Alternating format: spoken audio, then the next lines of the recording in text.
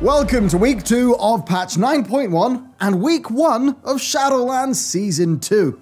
Today's video is going to act as your master checklist of things to do, and I've got some neat updates for you. I'm going to kick it off, of course, with what is new this week, the Season 2 content, and the big things you gotta know. Now, patrons, a big thank you to you guys, and by the way, if you'd like our weekly podcast with a fresh lore-walking episode coming too, as well as loot and publications like the Master to Do doc that pairs with today's video and our big Korthia written-up guide, then hit up our Patreon. We're doing more and more there with every week, and the join link is down below. Okay, let's get started with what changes this week. Shadowlands Season 2 starts this week. This will mean that the new raid will open on normal and heroic mode, with Mythic Plus dungeons now being scaled up to their Season 2 item levels and numbers, and also getting their new seasonal affix. And of course, it's also the beginning of the new PvP season. Additionally, we are going to unlock flying from our Covenant campaign this week, as well as a new NPC in Korthia who sells 1 or 2 useful items. Torghast Layer 10 is also going to unlock for players who have achieved a 4-gem run on Layer 9, which is the one that opened last week. Now, you'll earn 3 more Renown levels this week, taking you to Renown level 45 and earning you some rewards. At Renown level 33, you will get a Soulbind upgrade and you'll unlock rank 5 unranked PvP upgrades. This is enough to take the Shadowlands Season 2 Honor gear all the way up to item level 203. But remember, it will boost up to item level 216 in PvP because of the new PvP gearing system.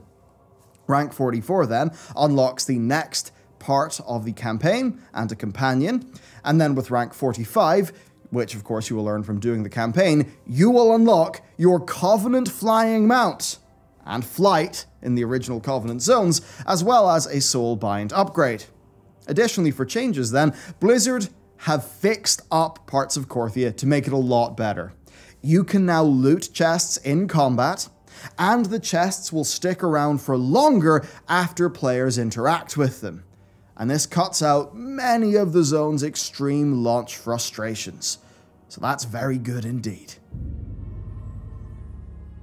For the Dungeoners, Tazavesh opens this week. It's an 8-boss mega dungeon that drops eye-level 226 loot on its regular mythic difficulty. There's also an optional hard mode that drops item level 233 gear, though activating that is a little more involved. We'll have a link to a guide down below.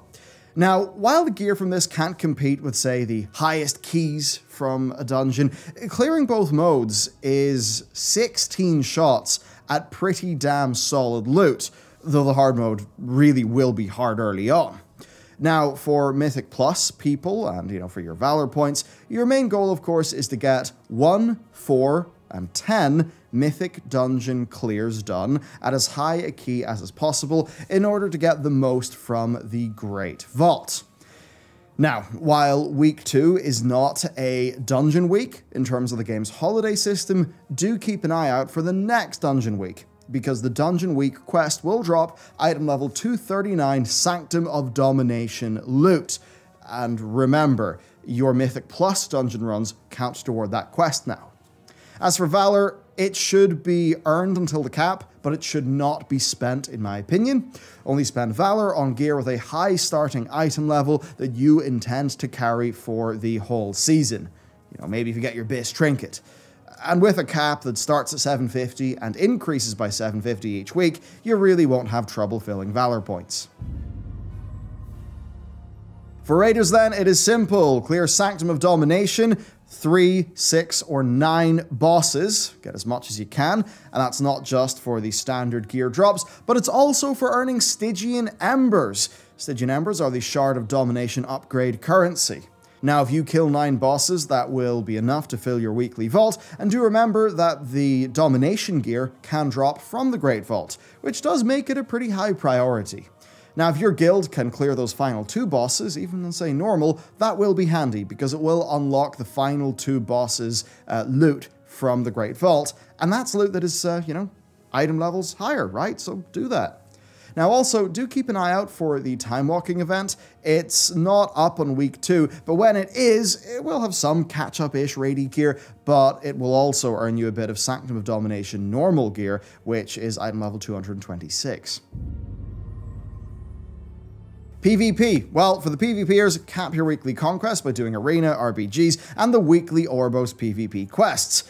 Honestly, cap is not that hard to hit. Next, you want to think about getting 1250, 2500, or 6250 honor earned from doing rated PvP. So just doing lots of RBGs and Arena. Doing this, of course, is what will unlock more slots in the Great Vault. And that is great, because if an ideal bit of PvP gear comes from the Great Vault, well, that's pretty handy, because your conquest points can go into buying another bit of gear. Now, doing this earlier on in the season really is ideal, as more people will be queuing, including loads of fresh PvE players, and there will be less boosting going on. So you'll be a little bit more ahead of the curve, and it'll be easier to push rating earlier on. Next, ensure that you do your weekly PvP quests from Strategist Zorak in Orbos. Here's a table of all possible quests that he can give you, and these are all an easy way to earn honor, anima, and some conquest. And speaking of conquest, if Against Overwhelming Odds is active for your faction, then flick on War Mode, get a few honor kills, and you'll earn an easy 500 anima and 200 conquest. Now, if you don't plan to push rating, then of course think about doing your first win of the day each day of the different PvP activities. Doing so will actually have you conquest capping in a few days. And as you can see, capping conquest is really quite easy, even without entering Arena. For Torghast and Legendaries then, you want to cap on Soul Cinders this week. To do this, you have to complete both active wings of Torghast, ideally on layer 10. You've got to do the bi-weekly Covenant Assaults. You've got to do the Tormentors of Torghast event weekly, and then also check your Covenant mission table for Soul Cinders and Ash. Also, Soul Ash can now be grinded. So perhaps you are gunning to recraft your second or your third legendary on a different slot, and the new Soul Ash drop rates, of course, don't cover that well earlier on. Well, additional Torghast runs will yield Soul Ash. It just won't be that much of it, but it is something you can grind. Now this week, we will hit Renown level 44, and this will unlock the quest that unlocks Bonesmith Hyremere in Korthia. Now he sells packaged Soul Ash for 300 Soul Ash. It's a bind on account item that can be redeemed for 250 Soul Ash. So if you've got multiple alts, you could actually use this to funnel the Ash that they earn from their two, high Torghast runs in the week over to your main. Okay, now time for some quick daily and weekly checklists, and then I'll have some very handy resources for you. Daily stuff then. 3 Korthia daily quests, doing your Korthia rares and treasures, your rounds of those. Also, you'll get 100 Death's Advanced Reputation and 75 Soul Ash for each different Tormentor of Torghast that you kill, which actually rewards you beyond doing the single weekly kill that is the most useful.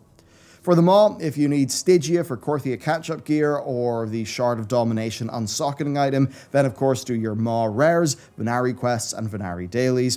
This will net you loads of reputation, and once you max out with Venari, you'll be able to get the Paragon boxes, which of course do contain that very cool horse mount.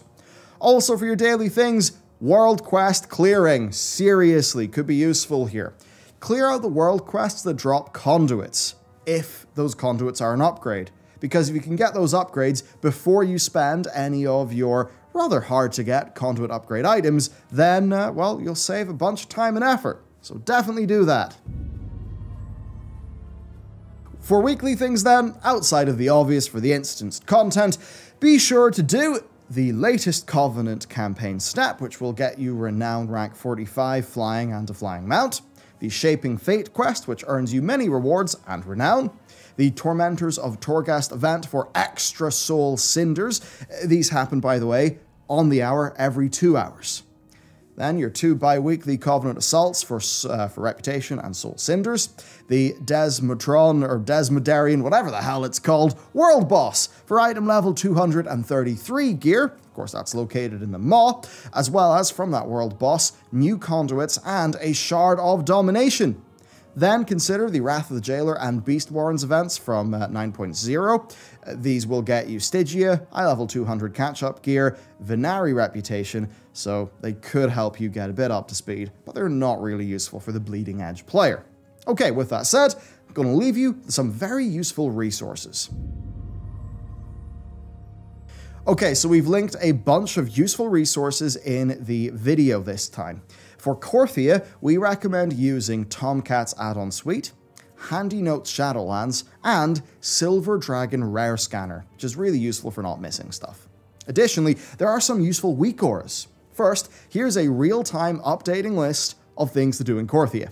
Second, here's one that reminds you to resummon your Grommet with, within Korthia and the Maw, and also reminds you whenever it finds treasure for you. And finally, here's one that displays the value of all catalogued research in your bags. Additionally, with it being the season start, you should check out these Sanctum of Domination WeakAuras. Look, these things are awesome. They're really useful. Our guild will be using them for our runs, and I'm sure they're going to help you too.